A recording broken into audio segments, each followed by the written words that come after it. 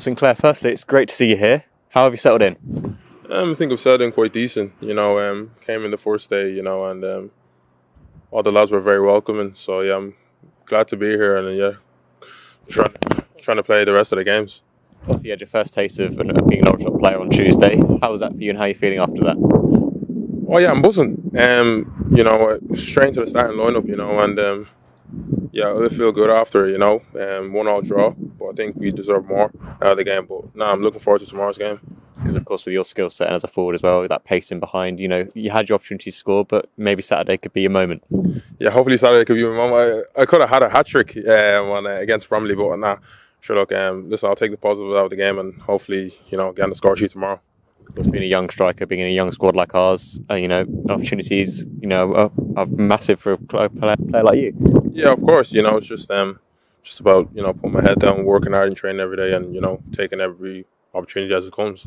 Because of course, we did have a bit of a spell where we're waiting for you with your concussion protocol and things like that. How are you feeling after that?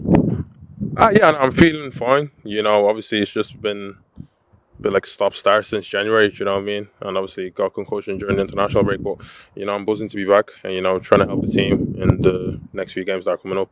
Of course, you had your first taste of National League football with Torquay earlier in the season. Came up against us, I think, in the league as well. How are you feeling? Are you enjoying the National League?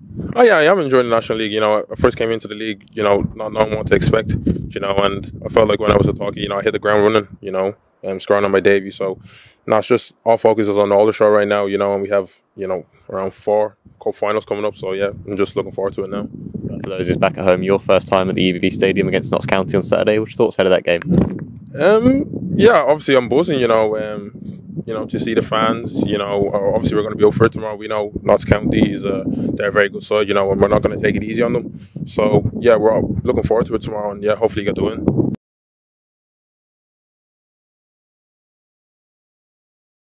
Are you in with a shot? Look below for more information. Click here for the next video, click here to subscribe.